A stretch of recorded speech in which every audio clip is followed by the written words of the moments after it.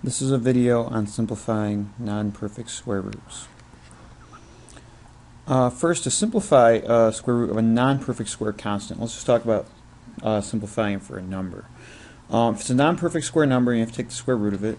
The first thing you want to do is rewrite the square root as a product, as of the highest perfect square factor and another factor of the constant. So you're basically going to look at the number that you're taking the square root of, find the highest perfect square that's a factor of that number, and you're going to write it as two square roots, one being the perfect square, the other being the non-perfect square. And then after that, after we have rewritten it, we're going to simplify the square root of the perfect square factor and leave the non-perfect square factor as it is. Let's take a look at an example. So for the square root of 24. 24 is not a perfect square. There is no number times itself that gives you 24. So what we want to do here is really rewrite this as the square root of its highest perfect square factor times the square root of whatever factor is left over. And the highest perfect square, it's a factor of 24, is 4. Alright, and then 4 times 6 is what gave me 24. So I have the perfect square in the first square root symbol, the non-perfect square in the second square root symbol. And once I do that, I take the square root of 4, simplifying that is 2. Notice the square root symbol is gone. We did the operation, so we don't write it again. And the square root of 6 doesn't simplify any further. There are no perfect squares that are factor of 6, so we write it as 2 square root of 6. For the square root of 32, question B here. 32 is not a perfect square. There isn't a number times itself that gives you 32. So we want to break this down into the highest perfect square, it's a factor of 32, times a non-perfect square. And 32 actually has a couple perfect square factors. 4 is a factor of 32, and that's a perfect square. And 16 is a factor of 32, because that's a perfect square. We want the highest one. So we want to take the square root of 16 times the square root of 2, because 16 is the highest perfect square factor. 16 times 2 is what gives me 32. Once we've done that, the square root of 16 we evaluate as 4. Notice we don't write the square root symbol anymore because we took the square root of 16. So we have 4, and then the square root of 2 just stays. It doesn't break down any further. If you didn't choose the highest perfect square, so in this case if we didn't choose 16, instead we said, I know that 32, the square root of 32 can break down into the square root of 4 times the square root of 8. Well, 4 is a perfect square, so this would break down. You could break this down into 2 square root of 8, but realize that's not simplified completely because the square root of 8 can also be broken down. And that would make this equal to 2, and then the square root of 8 has a perfect square factor of 4, so it would be the square root of 4 times square root of 2, just rewriting square root of 8 is square root of 4 times square root of 2. And now this breaks down to 2 times the square root of 4, which is 2, times the square root of 2, which is equal to 2 times 2 is 4, and then the square root of 2 just stays. And you end up with the same answers we got up here. But it takes a little longer to get there. So that's why you want the highest perfect square factor, because this way you simplify it completely right away. Let's take a look at one more. The square root of 192. It might not necessarily be obvious what the highest perfect square factor of 192 is. Keep in mind the perfect squares, are 1, 4, 9, 16, 25, 36, 49, 64, 81, 100, and so on. You could keep going forever. And these are just, the integers squared, right? 1 is 1 squared, 4 is 2 squared, 9 is 3 squared, 16 is 4 squared, 25 is 5 squared, 36 is 6 squared, and so on. So you want to break 192 down into, one of these, one of these perfect squares, and then another factor. And the highest one's a factor of 192. And if you try dividing 192 by some of these perfect square factors, you'll find that the highest one that's a factor of it is 64. So I'm going to break this down to the square root of 64 times the square root of 3. Because 64 times 3 does give you 192. Alright, there are other perfect square factors. You could have used 16 or 4. Those are also perfect square factors of 192.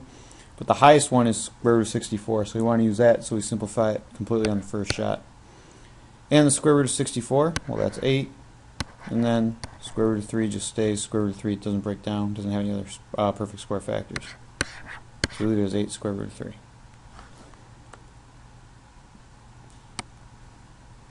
Alright, for variables, for a variable to be a perfect square, it has to have an even exponent.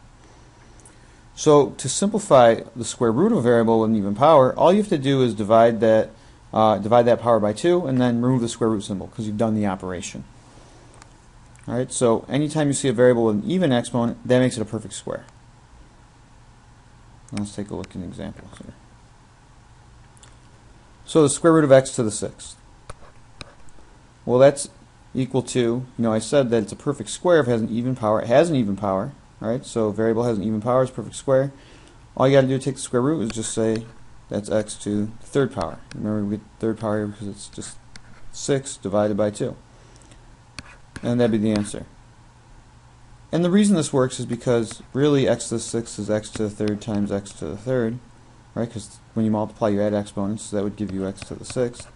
So if you're taking the square root of something, you want to know what times itself gives you that. So I'm thinking, when I say the square root of x to the 6th, I'm saying what times itself gives me x to the 6th. Well, the answer is x to the third.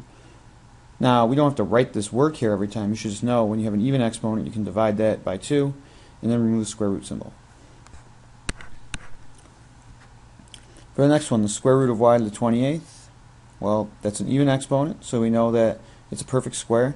And then to find the power, you just do y to the 28 divided by 2, which is 14. And for this last one here, we have the square root of x to the 12th y to the 20th. Now, you want to look at the inside and check to see if the whole thing's a perfect square. In this case, it is. X to the 12th is a perfect square because it has an even power.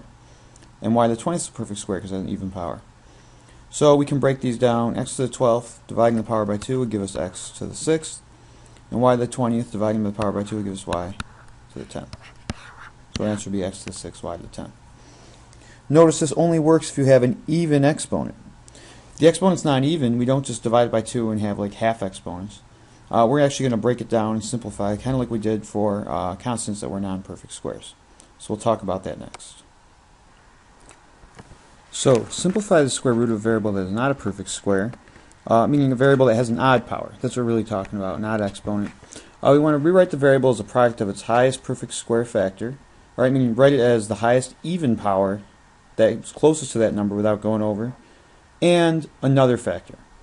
So basically you're going to write this as the highest even power closest to the power that you have, and then the other factor will just be, whatever the variable is to the first power. Once you do that, you're going to simplify the first square root that has a perfect square in it. That will be the one that has the even exponent. And you're going to leave the non-perfect square factor as it is. So just taking a look at a couple more examples here. So if I have the square root of x to the 13th power, this isn't a perfect square because it has an odd exponent. So I can't just take the square root right away where we divide it by 2. You can only do that if the exponent's even. So really what we want to do here is we want to rewrite this as a square root of a perfect square and then a non-perfect square factor. And we want the highest perfect square that's closest to x to the 13th. Well, the highest perfect square factor of x to the 13th is actually x to the 12th power times x. Would be the non-perfect square. So now we force this to be an even exponent. And then we have just x to the first power left over because x to the 12th times x to the first power does give us x to the 13th because you add exponents when you multiply. That's why we're allowed to break this down like this. And then basically taking the square root of x to the 12th, now you're allowed to divide that power by 2 because it's an even number. So the square root of x to the 12th becomes x to the 6th. You don't write the square root symbol anymore because we already took it. And the square root of x can't be broken down. Alright, the square root of x to the first power just stays square root of x. And that's it. That would be simplified. Similar over here for question B. We have the square root of y to the 25th. First off, y to the 25th is not a perfect square. Don't get confused by this 25 up here. For a variable to be a perfect square, remember it has to have an even exponent. So even though 25 is a number that's a perfect square, the exponent here is on a variable, so it has to be an even exponent for this to be a perfect square. So you want to break this down. And you want to break it down to the square root of a perfect square and the square root of a non-perfect square. And the highest perfect square factor of y to the 25th is actually y to the 24th power. It will always be the closest even number to the odd power without going over. And then the square root of whatever is left over. Well, if we have y to the 24, we need times a y to get y to the 25th. And so we've broken it down into two square roots. One's perfect, one's not. Then we take the square root of the perfect one. Square root of y to the 24 is really y to the 12. Just do 24 divided by 2 gives you y to the 12. You don't put the square root symbol there anymore because you already took it. And the square root of y won't break down, so it stays square root of y. And now let's piece this all together. So to simplify square roots of non-perfect squares, the first thing I'm going to do is rewrite the square root as the product of two square roots.